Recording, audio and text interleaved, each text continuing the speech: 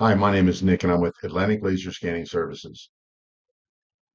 Here at Atlantic Laser Scanning, we rent and sell LiDAR units, drone-based LiDAR units. And today we're going to show you how to initiate data collection for the LiDAR unit after it's mounted to the drone prior to takeoff. So in this case, our drone has had the LiDAR unit mounted on it. In this case, it's a DJI M300 drone. The LiDAR unit is a Hesai XT32 RESEPI unit from Inertial Labs. Once this is mounted, the USB has been installed, the drone has been powered up, and then the LiDAR unit is powered up. We now need to connect to the Wi-Fi on the LiDAR unit itself.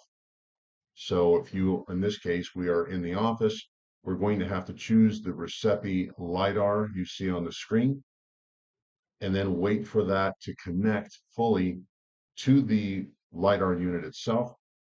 Once we've chosen it here, give it a few seconds, and it's going to let us know that we are connected to the LiDAR unit itself. And then we're going to log into the RESEPI Inertial Labs website off of the LiDAR unit. There it is.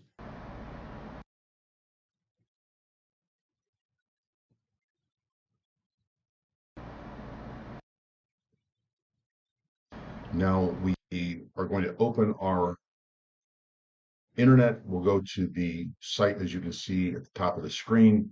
The address is 192.168.12.1. If you obviously haven't done this before, the password is listed below. Now that we are connected, we are directly speaking to the LiDAR unit.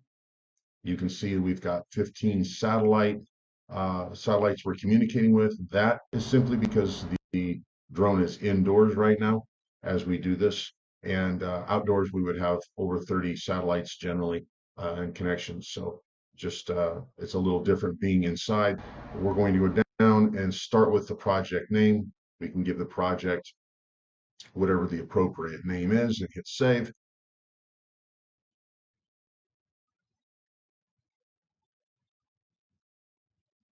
Then we're going to go up to the storage option.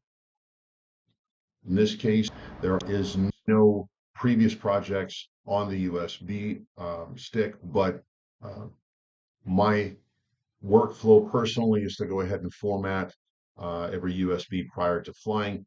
I don't want to have any previous projects with that data confusing me when I'm going into post-processing.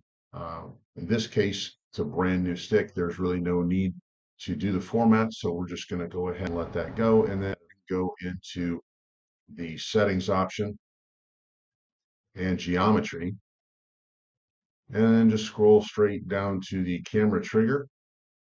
In this case, you can see it's already set on 3 seconds. Because this flight is about 7 to 7.5 miles per hour, the camera trigger set at 3 seconds is appropriate. So we can go back up to the top of the screen here, and then go to our original opening screen.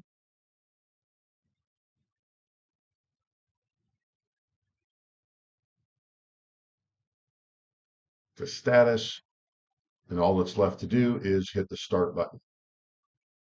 Once you do hit the start button, walk up to your drone, listen for the camera begin to click. Once this clicking begins, you know you've started collecting data with the LiDAR unit. Now, before flying, you want to wait 30, I prefer 60 seconds. After 60 seconds, go ahead and initiate the drone flight, go through your calibration and your mapping flight routes, and then come back.